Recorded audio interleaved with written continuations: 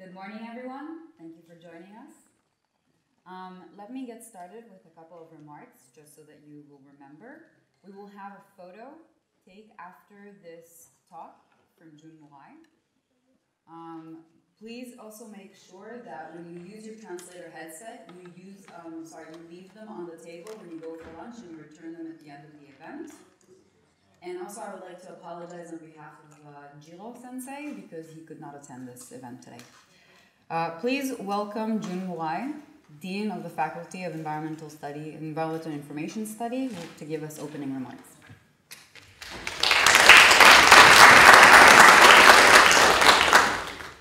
おはようございます。お集まりいただきましてありがとうございました。今、英語でしか何って言いませんでしたけども、全部英語で行くので、レシーバーのある、トランスレーターが、インタープリターがついてるんで、レシーバーのあるところに行ってください。レシーバー欲しいけど、近所にないという人は手を挙げていただければ、どこから持ってくると思います。大丈夫ですか？レシーバーあった方がいい人、あるいはあるところに行ってくる。全然必要ないってことですよね。ありがとうございます。Well, thank you very much. And I was explaining about the receiver because everything's going to go in English, right? And she was explaining in English about the use of the receivers. Therefore, I was kind of repeating in Japanese, right? And therefore, you don't need them. All right. Again, thank you very much for coming. And this is basically the prologue of a cyber civilization research laboratory, which we have started. So let me, share some of the concept and the background when we started to use the word cyber civilization thing. And so this is a Keio University. So I'd like to start with our university. So Keio University is the oldest university in this country, and actually it was founded a little bit before the starting of a Meiji era, which was basically closed Japan to open to the world, right? So our founding age was a little bit before that opening of the country. So he, of course, our founder, Yukichi Fukuzawa, and then so he did a lot of work on the kind of creating the modern world, and then so he used the word the civilization, introducing the civilization from the Western world and all over the world, and then having a vision of the future of Japan. So that was Yukichi Fukuzawa's work. Of course, I used kind of nasty things, but this makes the Japanese government printing this, many of them. So they are doing the advertisement of our university. I'm sorry. And then so look at this one. This is a book he wrote about after he was visiting all over the world, and then collecting the reporting of all the Western world to Japan. This book was written in 1866, and this is a cover, and then there is a picture after the cover talking about the concept he felt. I believe, after all the visiting all over the world. And it said the 4 oceans, 1 family, 5 races, brothers. So meaning that everybody is going to be a brother, family, single family. That's a concept after he was traveling around the world. And the left one is what the human being created. Okay, so the steam engine, and then also the Saijin means probably the Keizai or the legal issue, so society, right? That's a human being created. And then the electricity, and then the communication. So left page is basically what human being created as a tool or the system and the society. So those things is talking about the single civilization concept. And then if you look at this part of the left pages very carefully, okay, in 1866, he put all the telephone poles around the world and connecting them, surrounding the world, and get we call it the hikyaku, a messenger, that time, is running on top of the cable, right? This is the internet, isn't it? This is a concept. So internet connecting the world and then creating the new civilization. Probably that's one of the messages we received from our founder. And therefore, the Keio University Cyber Civilization Research Lab is basically the internet created, internet and computer science, data, creating the new civilization. And what's going to be the issue, right? That's a problem. So the civilization is coming from all over the world, but basically based on the science and mathematics, creating the tools, and then they create a lot of creation like architect and the buildings and the cities, and creating the rules. So that's very much concept of the cyber civilization thing, right? Cyberspace is a good tool, and then creating the new things and the new society. Therefore, it's a civilization concept. What's different is the civilization in the past, before the cyber civilization thing. It was geo-located in different places, different time, and sometimes conflicting them. Sometimes, they disappear. Sometimes, arising. So distributed to the different location. But the internet is a single space. So that's causing a lot of issues today. So the state of internet users in the year 2000 was 6%. And that was mostly Asia was that time Japan. So Japan's population of the internet was second to the United States. And therefore, the late 90s development of the internet has been done between the US and Japan, largely, and Europe. But this is this year thing, and we are now exceeding over the 50% of the population. Therefore, I think 80% means that most of the people is accessing the internet situation, which is also Japan, and then the US, and North Americas, and Europe, right? And then Asia is the largest ratio by population, but still 48%, which is a lot of room to grow.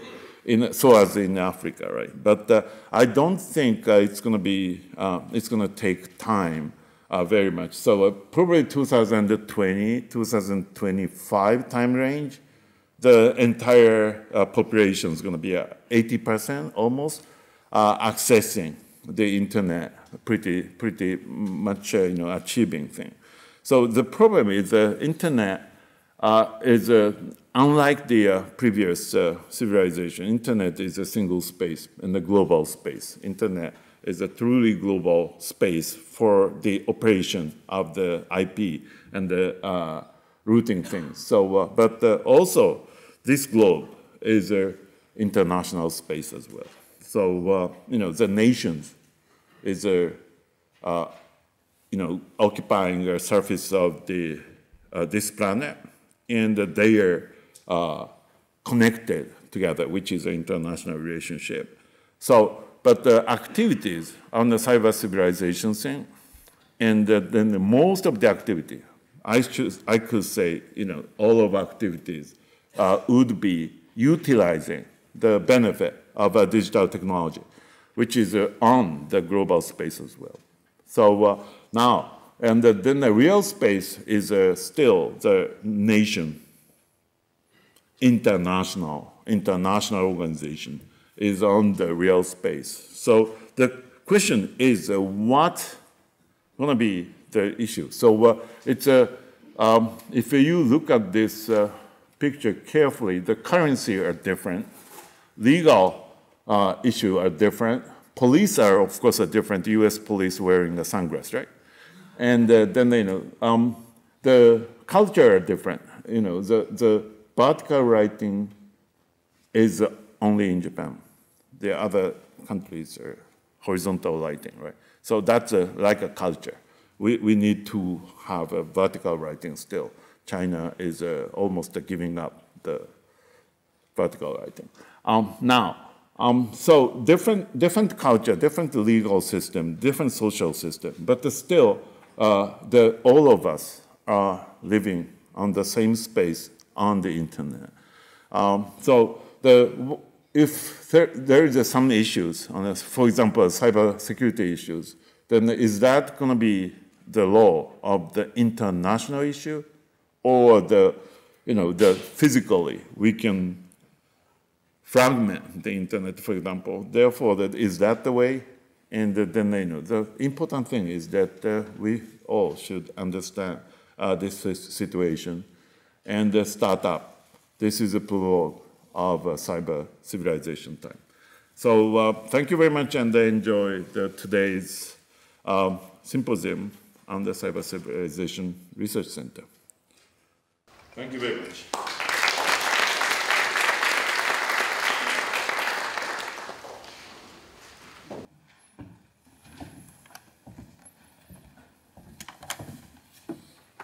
So we will have our first talk from Jonathan Keio, who's a senior research fellow in economics at the University of Warwick.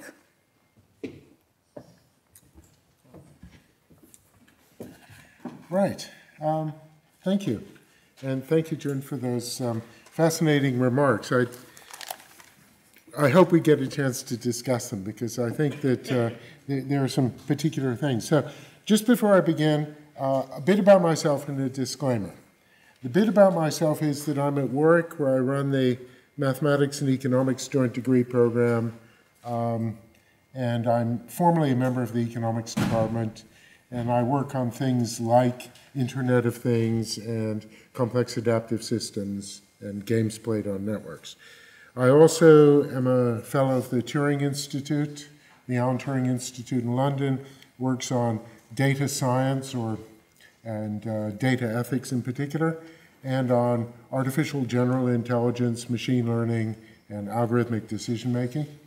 And I work for the British government. In Britain, when laws are passed or when regulators make significant decisions, they're supposed to, before they make the decisions, assess what the impacts of those decisions are going to be, using economic analysis and other types of evidence. And when they've prepared these impact assessments, there's a group of people on something called the Regulatory Policy Committee that determines whether or not those impact assessments are a fair and neutral view of what those rules are going to do. Often when you see such documents, they tend to be rather business cases or arguments why a particular policy should be pursued. And so our job is to determine whether or not the impact assessment is fit for purpose, and I'm the economist member of that committee. It doesn't mean that I can stop bad rules, otherwise you would be asking me about some of the more remarkable decisions of the British government. But it does mean that I can say to politicians that the evidence only takes you so far, and you have to do the rest on moral, political, or ethical grounds. So those are the three hats that I wear, and a lot of what I'm going to say has been informed by the experience of trying to do things in the world of academia and in the world of policy, and also in conjunction with business. So the title of the talk is somewhat grandiose. It's Moving the Boundaries of Humanity.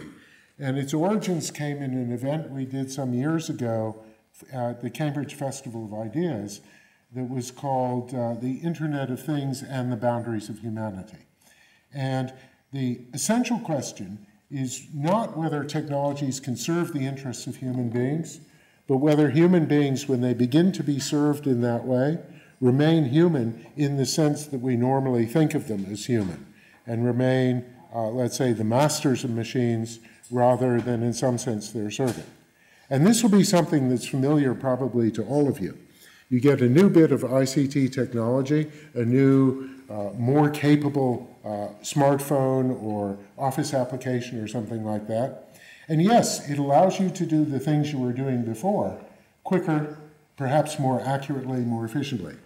But eventually, it offers you other things or requires you to make decisions that are not decisions about what you're writing, but about the format in which it's expressed or other things like that. And you spend an awful lot of the time that you have gained in serving the interests of the machine. Now, another example of that would be in the Internet of Things. If I, for example, had a device implanted in me that monitored a medical condition and determined when I needed to have a medication administered to me, let's say insulin, for example, if I were a diabetic. Now that, in a certain sense, could reduce the disruption caused by my medical condition, and it would mean that I would get no more medicine than I needed at no other time than when I needed it. But suppose now that the medicine had side effects, and I didn't like the side effects. So I, the intentional person, told that device not to give me the medication when my biomedical self said that I needed the medication. Now this device has a problem. It doesn't know how to serve my interests.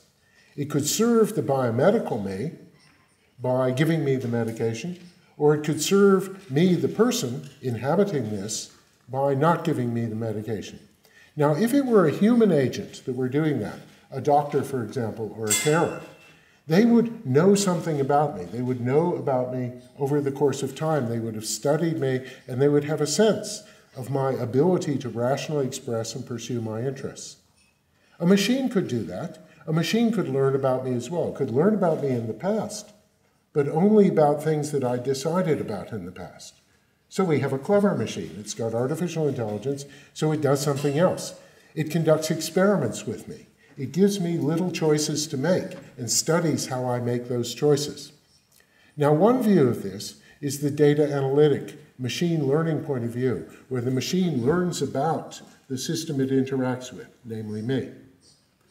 But of course, when you give me an experiment, when you subject me to an experiment, you change me. And so from the machine's perspective, its objectives are equally well served by learning how to serve me or programming me through going through these experiments into the kind of person who is easy to serve, who doesn't give contradictory instructions, for example. Now at that point, my human agency and the significance of the decisions that I make change, because in a certain sense, even the decisions that I'm offered are an artifact of a system which I may have set in motion, we as human beings have set in motion, but which I certainly didn't design in the sense that it shows me what I expected to see. So in a certain sense, when I think about civilization made up of human beings, and civilization where machines influence those human beings and their relation to each other, and even a society now in which machines occupy roles formerly exclusively the province of human beings. For example, sitting on boards of directors of private equity companies. We now have algorithms doing those roles. And we have people who respond so quickly and with so little foresight to the information that hits them from the system that they behave almost as though they were algorithms in themselves. Then I think it's important to ask where this civilization is leading us and what kinds of people we will be inside it. So even though this is largely sort of abstract nonsense in a certain sense, it's informed by my life as an economist and a policy person. So in discussion, I hope that we can get into the more practical implications of it. Now, let's see. Oh, there we go. Okay, now, so where I want to start with is a concept of people that is not predicated on people as isolated individuals, but recognizes that we're connected to each other and to technical systems and other forms of systems. We get information from those systems. We are offered choices that influence those systems. We exchange information with each other. And if I, for example, observe something, this is one of the big regulatory problems that we see with things like self-regulation, There may be people who can observe information that would be relevant to my decision. But if it's not relevant to what they have to do, they won't observe that information. You see this in government all the time. We had a policy in the European Union that you may have seen these stickers that go on appliances that say how much energy they use, sort of A, B, C, D, down to G. Those stickers are supposed to be a visible indicator of the energy efficiency of the device. Why do we have them? So that when people think about what device to buy, and they think about the features it offers and the price that's charged, they also think about the environmental consequence. It's not telling them what to do, but it's giving them a salient bit of information that could influence their choice. And if people begin to respond to that information, then it becomes profitable for manufacturers and the engineers they employ to design more efficient devices.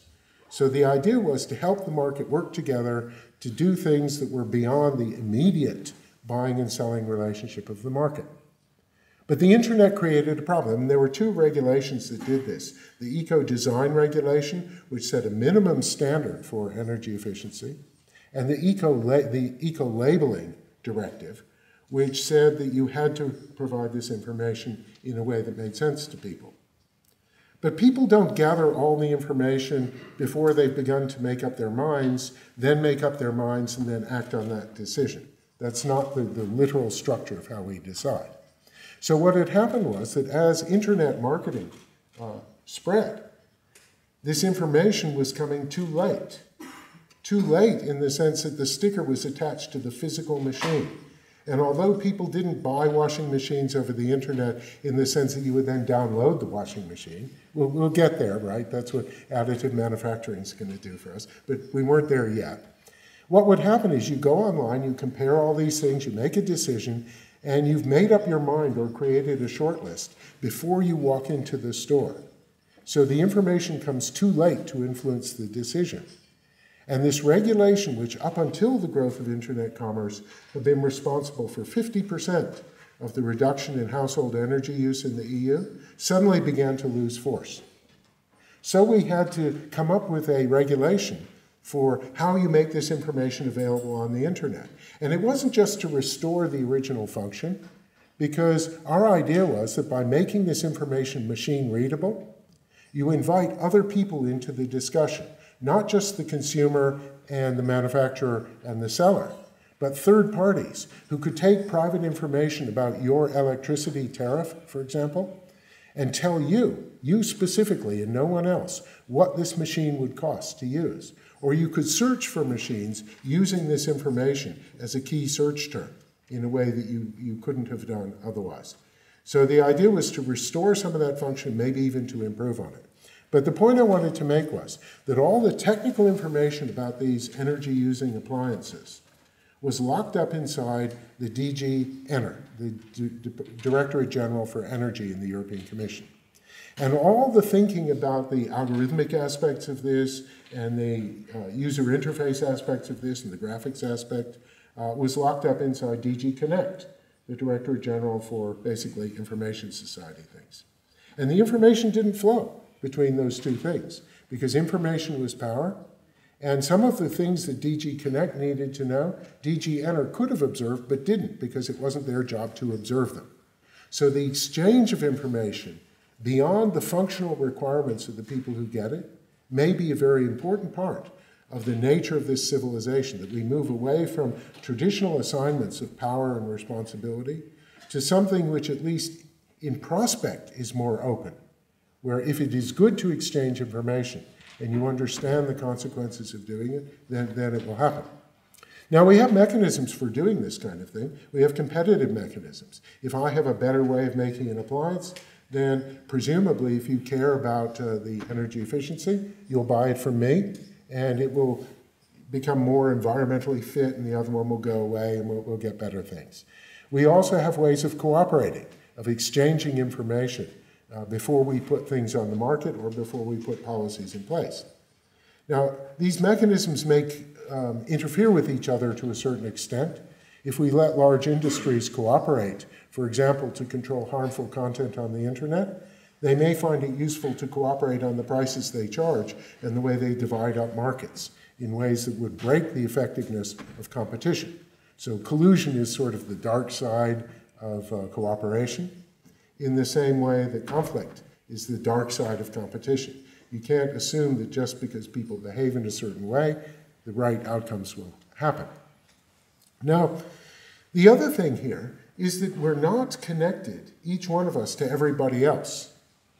We are connected to certain people. Now, the internet kind of blinds us in a certain sense in doing that, because we could, leaving aside certain firewall types of ideas or aliasing types of ideas, stuff that happens way up the stack, we could contact anyone else in the world.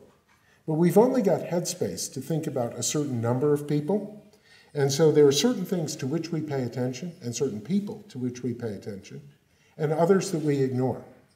So when we think about the function of this exchange and the way in which we interact, we need to think about the wiring, the topology, in the sense of what is close to what, of this network and how it changes. Now, one of the things that we've seen, so I had a PhD student, for example, who looked at the subprime crisis in the United States.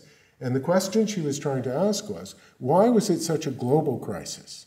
It's a financial network, and the thing about networks, as I learned a long time ago at RAND, is that no nodes are essential, right? You can remove nodes, like the United States, and you can route around the nodes, and basically the network should carry on.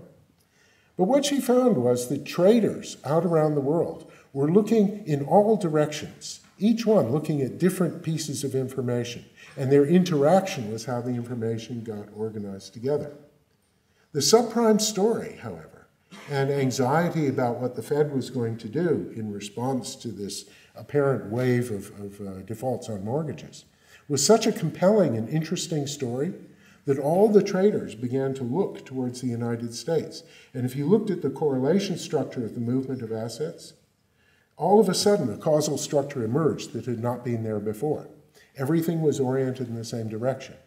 And in many complex systems, it's that shared orientation, everyone paying attention to the same thing, that loss of degrees of freedom that heralds a disruptive phase change. Right? It's one of the things that you look at. If you can't tell what's going on in a system, you can at least get a sense of how robust and resilient that system is.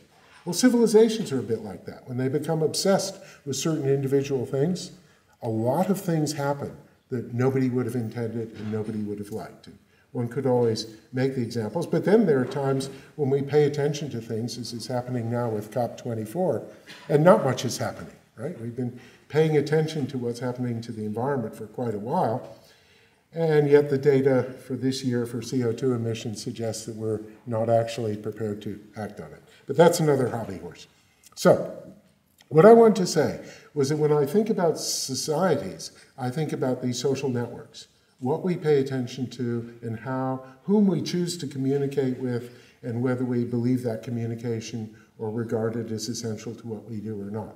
So the fact that we could communicate determines a kind of capability, but it's not the same as the action, what we actually do.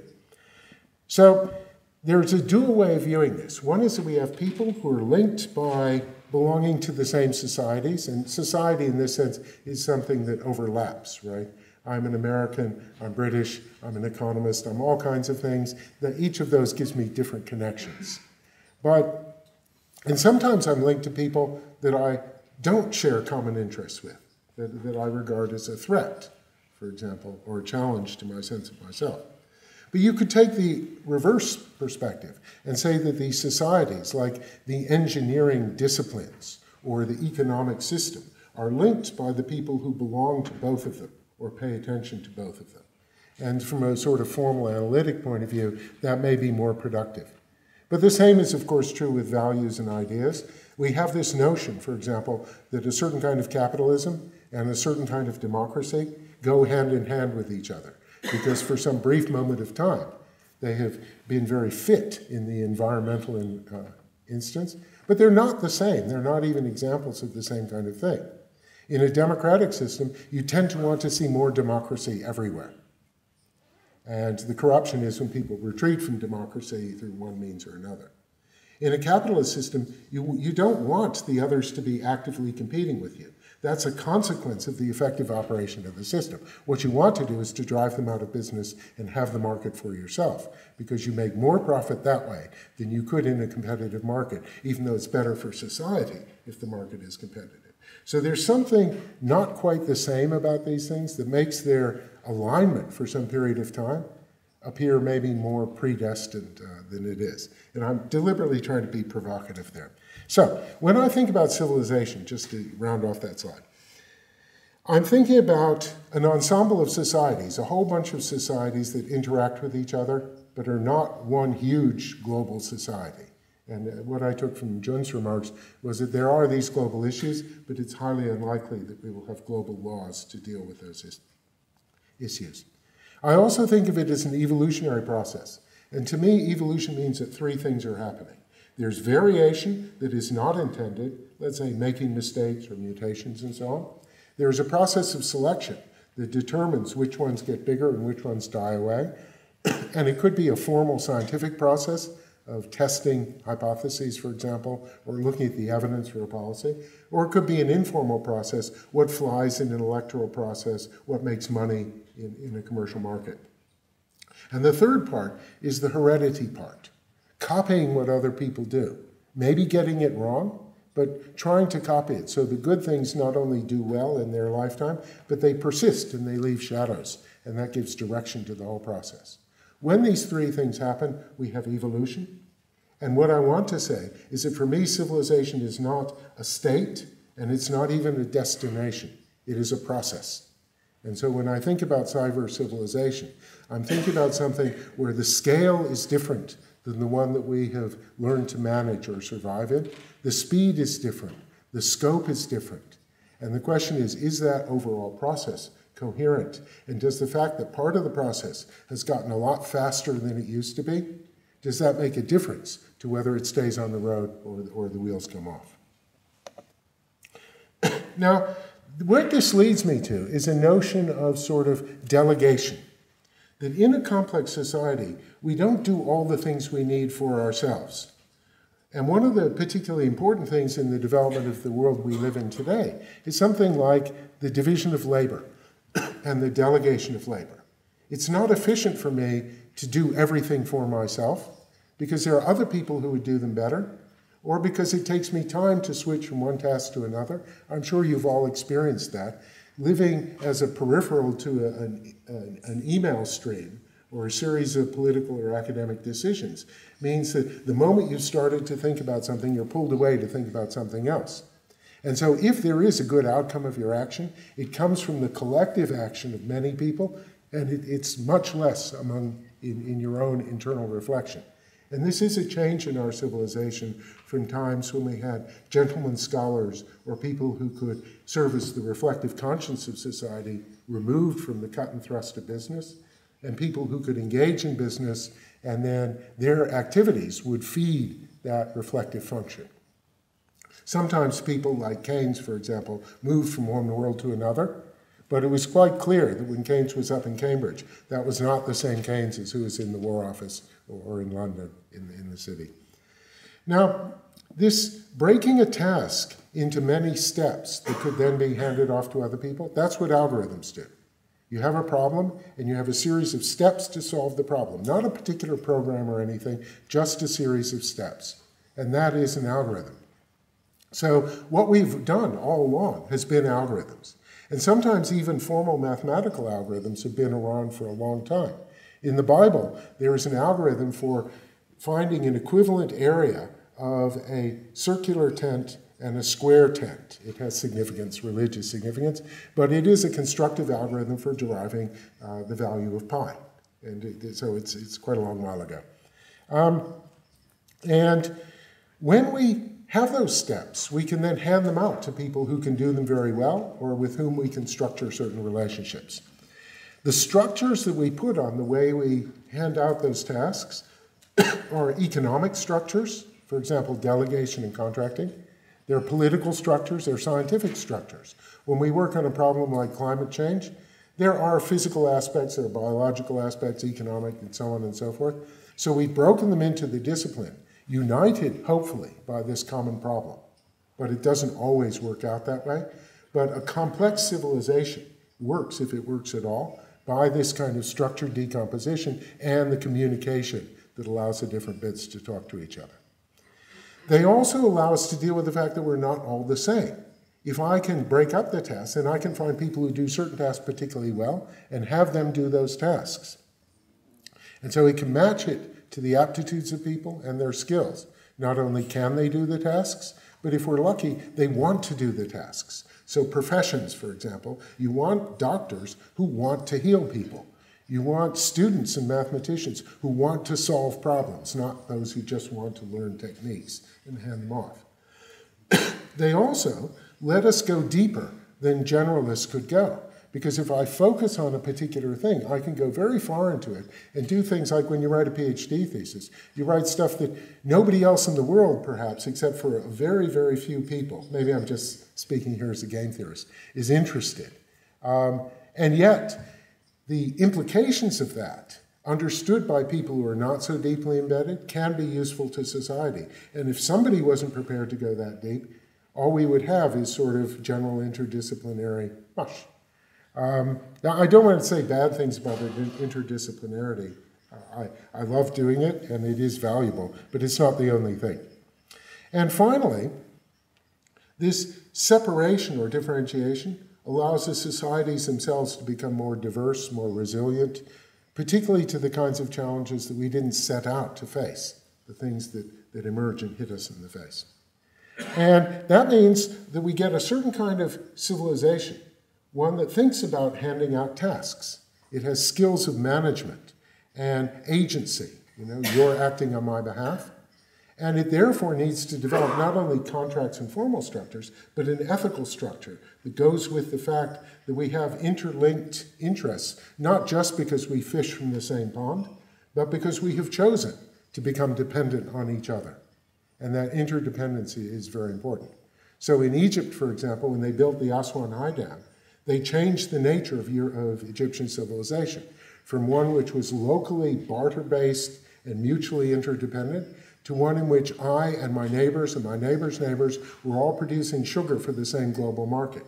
We went from being complements and fellow community members to being competitors in a market, and all kinds of other social structures that we didn't think were in train began to be damaged by that technological change.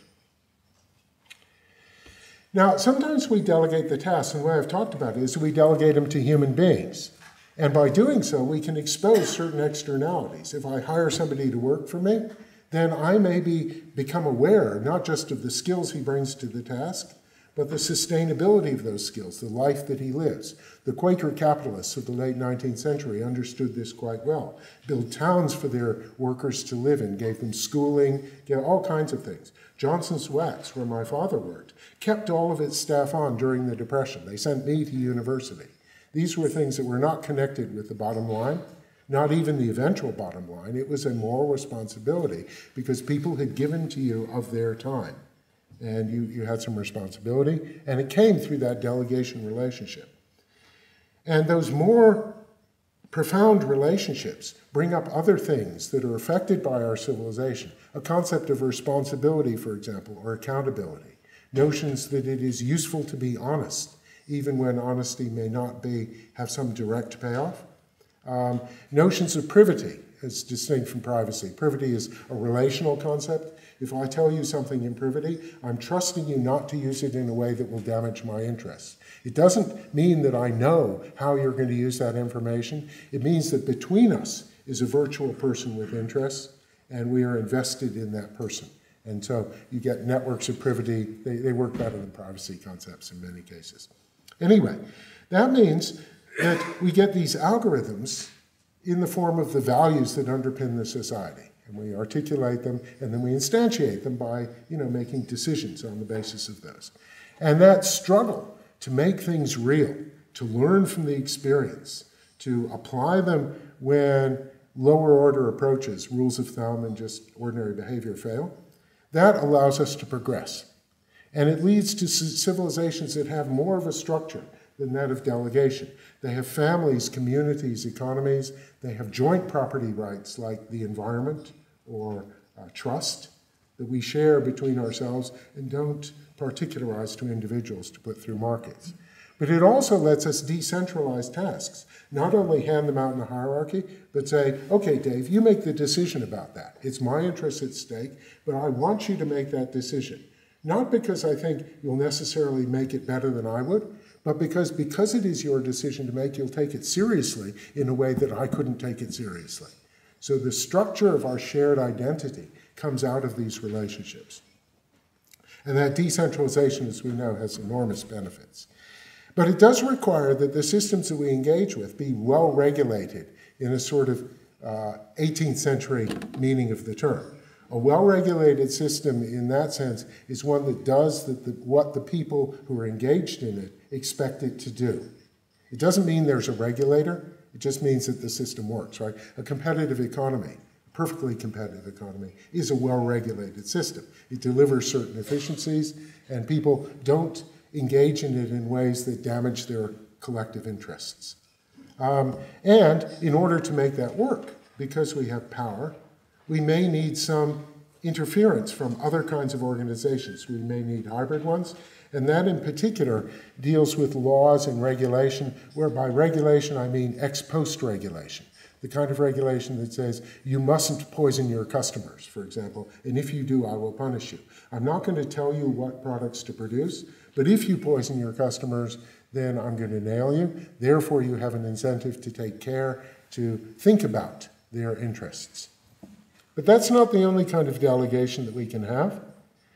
Another one is delegating to institutions, and I'll be quite quick about this because I think it's kind of obvious. When things get too large, when they get too fast, when they get too complex to understand, we package up a lot of that uncertainty into an institution that becomes responsible for certain things. So a long time ago, Bakunin said that in the beginning, we had to defend ourselves against murderers and thieves and get our food and all the rest of it. And we had a rich package of natural freedoms. We could do whatever we wanted to do, and only our survival would determine whether it was the right thing to do. But then we got together into societies more efficiently to protect ourselves against murderers and thieves, and we gave up some of those liberties in exchange for that. So we formed the institutions as a superior human technology for actually living. But what Bakunin pointed out, and what we can see in a different way today, is that that went full circle, and the societies began to protect us only from other societies. And once again, it fell to us to protect ourselves from murderers and thieves, only we'd given up the powers that would have allowed us to do it to the state or to these larger institutions, particularly when they define our existence or our sense of identity. Now, an institution is not a human being. It may be made up of human beings, but those who study, for example, corporate finance or financial economics will know that the structure of the corporation, the culture inside it, the organizational psychology of the corporation determines how it's going to behave. It's not, as we teach our freshman students, just a machine for maximizing profit and minimizing costs. And so that relation between the humans and the non-human institutions in which they are found is very important. Marx said a long time ago that for most people, work is their main contact with reality, by which he meant stepping out of your own individual situation and seeing other people whose interests were similar to yours, seeing yourself in other people so that you could then act together collectively. When I was in LA, there was a spill of trichloroethylene into the groundwater in East LA, a very poor Hispanic-speaking part of town. So they sent letters to everyone's house saying that their water was poisoned. The letters were in English, so they then sent them again in Spanish. But 60% of the population couldn't read effectively, so they sent people door to door to tell them that their water was poisoned. Now, what could those people do? They couldn't afford to buy bottled water, still less to bathe in it. But they could act collectively in their fear and their anger. They could act politically to do something about it. And that mobilization of the institution, an institution or common identity that hadn't existed before the spill, it was called into existence by the spill. It's how the immune system of the society worked to deal with that problem. And so we can view this sort of institution as a set of rules or a network of contracts, or as a network of people that has a certain fixity or resistance to change. It's not bounced around by everything that happens. And so therefore, it can learn. And it will have some direction to it. It involves some concept of authority, some surrender of sovereignty. But when we surrender sovereignty, we also may surrender responsibility. And that's an important part.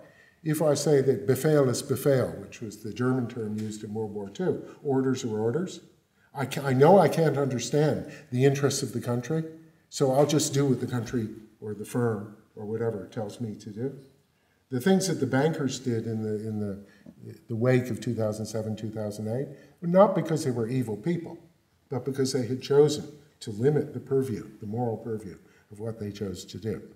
And there are many, many forms of these institutions, you know, democracy and capitalism and what have you.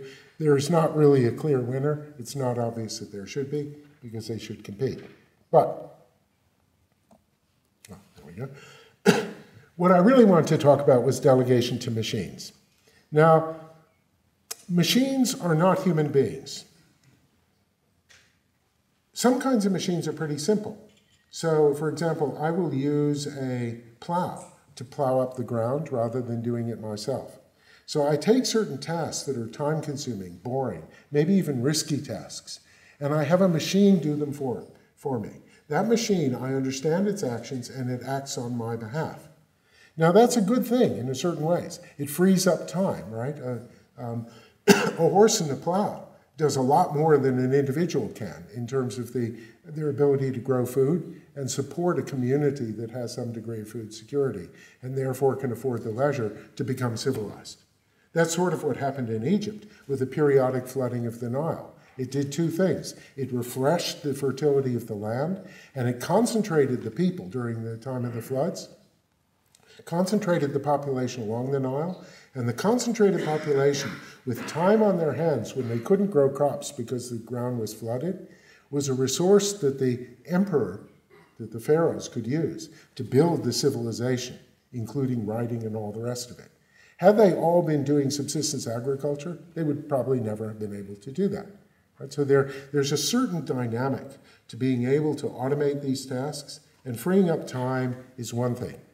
It can reduce risk, of course. It can reduce certain kinds of error, but it can also enable a certain kind of human development.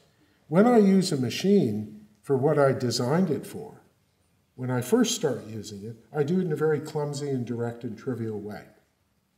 Over the course of time, I may develop an intuition about how to use that machine. I may use it to express aesthetic feelings. An example would be a musical instrument. People become very attached to particular musical instruments. If you then give them a synthesizer that will make the same sounds, they won't have quite the same feeling in using it. The expression, the bit that's added by the artist to what the composer laid down, the code, if you like, will be absent.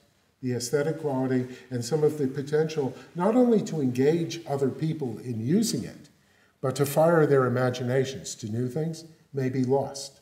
So the artisanal aspect of using these machines is something that we want to be careful to preserve.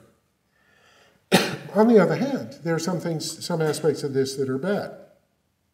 Now, one of the bad things is that it removes these boring, time-consuming, and risky tasks, because being bored is enormously productive of new ideas. One of my great regrets is that when I was a child, I could sit for hours and do nothing at all. I could just think about anything, nothing, not to a purpose, and I could therefore, in the evolutionary sense of the term, do the variation step, discover things that I hadn't set out to find. And that, I think, is enormously important. You don't want everyone in society to do that, perhaps, but we do need some people to do it. And in university context, it concerns me when I see students at this time of life when they could pursue anything, narrowing down on the thing that will get them the best job. Always means, all the way along with no end in sight, except maybe the grave. And I think the society is poor if everyone in it is so focused on the tasks that society's created for it that it can't imagine anything else. So one of the big problems that we have, certainly in Europe, probably as a consequence of demographics around the world, and the growth of knowledge needed to do jobs, is that it is longer before students can begin to work as functioning members of the society, right? It takes a long time in university, a long time in jobs where you're basically learning how to do the job before you start making a net contribution. Moreover, we're living a long time, and we're living a long time without becoming decrepit for a larger fraction of that long time, right? Is that the period before death when you can't do anything still remains relatively modest, but our lifespans are increasing, and yet we're chucked off on the rubbish heap when we're 65, 67, what have you. Now, the interesting thing there is not that the old people could be made to do mentally active jobs, or that the young people couldn't be given programming jobs to do earlier on or do startups when they're in school. It is that they can imagine valuable things to do that may in time become monetized, that are not yet being done. Most of the firms that are important today didn't exist 15 years ago. Many of the jobs that are important today didn't exist 10 years ago. And that means that these are new things that people didn't prepare to do and then did. We've harnessed some of that creative capability, and technology allows us to do that if we want to do it. But we have to have a reason to do it, and so I mentioned there the Eloi and the Morlocks. This is from H.G. Wells' War of the Worlds. There's a future world in which there are these sort of brutal people who live underground, and they're engineers, basically. They do tech stuff. And then there are these beautiful aesthetic people who live on the surface and appear to have wonderful lives. They've avoided all the unpleasantness of life. Their food is supplied and so on and so forth. And it turns out they're the food for the engineers. They're just a bunch of cattle being raised as food. So if we remove the irritation, we don't get many pearls. So too much automation of the boring stuff may not be a useful thing. It may change the character of civilization. Even doing mindless tasks. If you have something serious to do, there's nothing better than rearranging your sock drawer, or organizing your office, or even taking care of emails if you don't have to think about doing it. Because while you're doing that, you can think about something else. Whereas if you were driving a car or something like that, some essential portion of your intellect would be involved in performing that task. So mindlessness is another very useful kind of thing, can be at least. And the final thing is that if you have simple tasks to do, tasks you can get your head around and you can say, that's now done, I can move on to the next, there's a feeling of accomplishment that goes with that. And that's important to mobilize the human spirit. When I give advice to policymakers, when my organization does, it's not to tell them where the truth lies or what the good policy is. It's to give them enough of a sense that they understand what they're doing, that they have the courage to act. Because otherwise, they will think and think and think and think, and things will get worse. I had a friend at the World Bank whose motto was, don't get it right, get it done. And there is an element there where, the good being the enemy of the best and all that.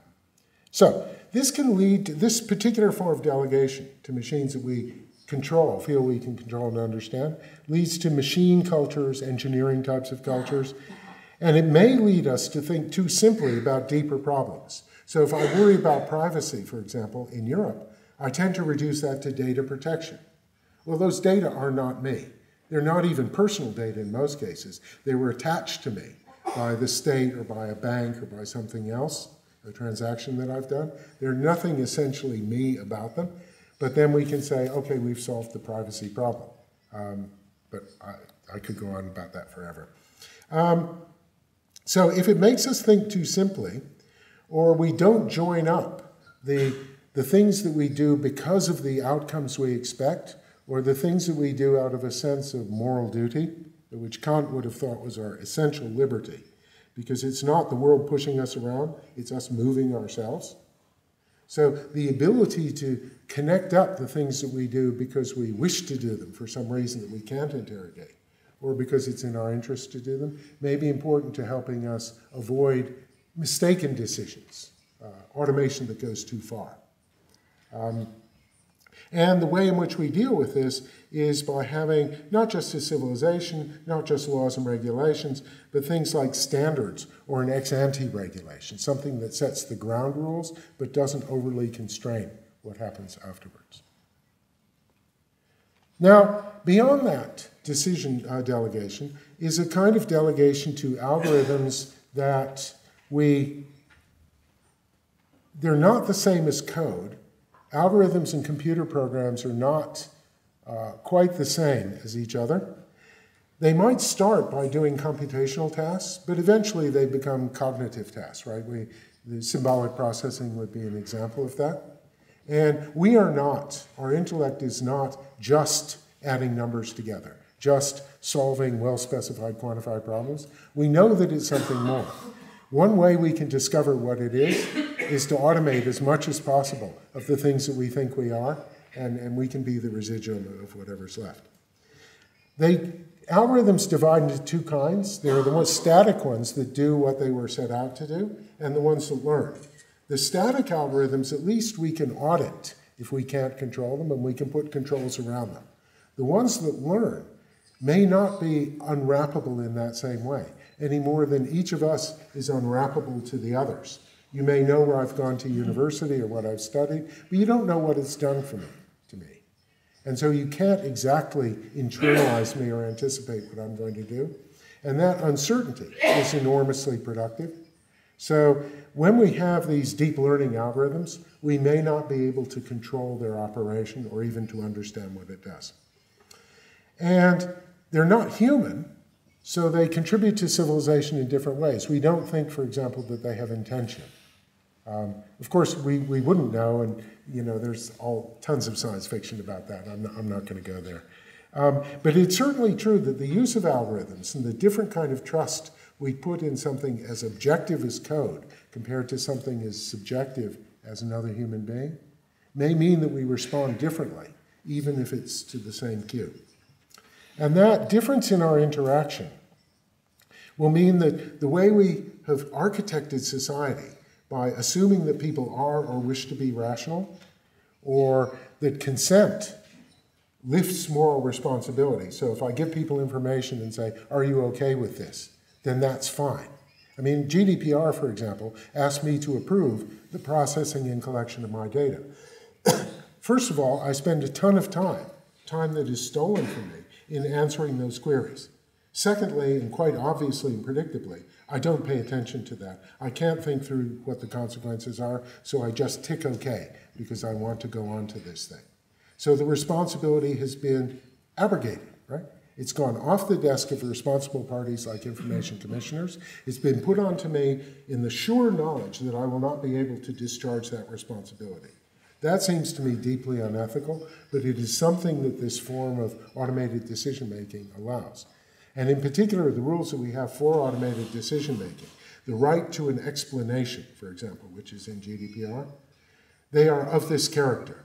Because the way in which you could explain to me why I didn't get this loan or why I was given this medical treatment is not the way the finance officer or the doctor or the lawyer understands this. It's certainly not the way the computer programmer who did the algorithm that in all probability made that decision understood it. So it's not the kind of thing to which I can properly give consent. And so it changes, it introduces a kind of virtual authoritarianism into society. I'm being given these choices, I exercise the choices, but in no meaningful way. But it takes them off the plate of the person who gave me the choices. Now, there are feedback loops throughout this, and I just wanted to mention a story. It's an old story by now. Back in May 2010, in financial markets, automated financial markets, there is not such a thing as the price of an asset. What we have are pairwise exchanges of asset, right? I may have 5 shares of this, Dave may have 10 shares of that, Jerry may have 3 shares of the other. If we agree to an exchange between us, there's an exchange ratio that applies to that willingness to trade. And there is some demand and some supply that lies behind that, right? So now, Lisa, for example, may have 20 shares of something else, and she wants to know what she can get for it. She can look at the trade that took place between us, but that demand and that supply no longer exist. They're obsolete information because that trade has been made. I've been satisfied. So how do I find out about the demand that is out there? One way I can do it is to issue a lot of quotes. Now, I don't want to quote a price for my whole 20 shares of stock because it might be a price that's too low for what I'm trying to sell. So I'll have a structured series of quotes. And when somebody bites, I cancel all the quotes that are below it and tick, tick, tick. So it's not anything more than a way of sampling the future, the bit that's relevant to me, on the basis of what I know from the past information. So we have these algorithms that do that. And there was an algorithm in New York that issued a ton of quotes, far too many quotes. Now, these quotes could help the market operate efficiently in an informational sense, but not necessarily in a technical sense, because the volume of those quotes overwhelmed the electronic networks through which the information flowed. And the information wasn't properly time-tagged. So this algorithm over here was getting information about transactions that had long ago been made or canceled. It didn't know it was operating on stale information. Okay. And that gave it the chance to issue more quotes. It created a feedback loop. And that feedback loop had the consequence that within about a minute and a half, a vast amount of value was wiped off the face of the market. Now, within about 29 minutes, all that value was back in the market because there was nothing behind it except this unfortunate interaction between the informational efficiency of an algorithmic market and the electronic efficiency of the networks through which the information flowed around. But not all the money was back in the same pockets it was in at the start of the exercise, and that led to certain things. One was a new kind of regulation, the circuit breaker rule. But as you may know, Beijing put in a circuit breaker rule. And the thing about the circuit breaker rule was it would suspend trading for like 10 minutes if the stock moved 5%, and it would suspend it for the day if the stock kept moving when it resumed in the same direction and it had moved by 7%. So what was happening was people knew when the stock started moving. They didn't know if it was a random movement or a systemic movement, but if you had stuff you wanted to sell, you didn't want to sell it once the price had collapsed. So when it started moving down, 1% became 5% because everyone would start selling their stock as quickly as possible, which drove the price down. So this sort of magnet effect meant that if you had this control, the market immediately jumped down to 7%. So they canned that circuit breaker rule because it had this effect. But more profoundly, and this is the thing I want to mention, the operation of these algorithms and the sort of new forms of market manipulation that came up with them led to a kind of change in the psychology of traders. No longer trying to sort out signal from noise, but something called normalization of deviance. When you see things that you can't understand, you say, oh, it's the system, it's the machines doing this, it's the algos interacting in a bad way, which means that the normal immune system function of society to respond to a challenge by changing the way things happen gets short-circuited. We become less responsive until things become irreversible. Okay. So all I wanted to say was that the structure of these feedback loops, and in the case of the flash crash, there are actually 6 quite distinct feedback loops. I've described one of them, lend a kind of complexity to the system, and complex systems have this property of emergence. And emergence comes in 2 forms. There's weak emergence, which is stuff that we just didn't expect because we were too stupid to think things through. But then there's strong emergence, which is stuff that we cannot possibly anticipate on the basis of analysis of the little parts of the system. It happens more or less at the system level. And strong emergence is a valuable thing. It's how a competitive market functions, right? We should be able to define who produces what and who gets to consume what, and we should pay for the cost of producing the first thing. And the competitive market is the most informationally efficient device we've ever come up with, or could ever come up with, in terms of how much has to be processed by each person for solving that problem. In the same way, a society, there's a nice little algorithm that's been built of social interactions, where there are people inside society called leaders who solve problems with the aid of followers, and they don't scale terribly well. And if you let that thing operate, it solves certain optimization processes much more effectively than any other algorithm we've come up with. So, I mean, the idea of society, it has this functional definition that's very important.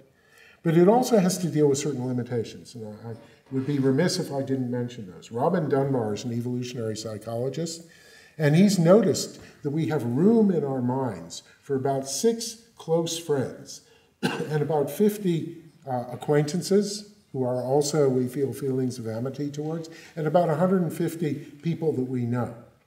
The friends we know as people, we know them in the round. We can anticipate what they're going to do.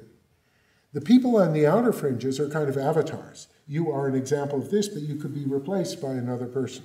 But that structure of the human mind, like the structure of orbitals in an atom, determines the kinds of societies that we can build. Now, one can develop that theme much further, but it's those linkages and loops that give structure to this society. So, the final thing is, what happens? What can we do about this? Can we continue to patch up our civilization in the face of these challenges by making it the same as it was before?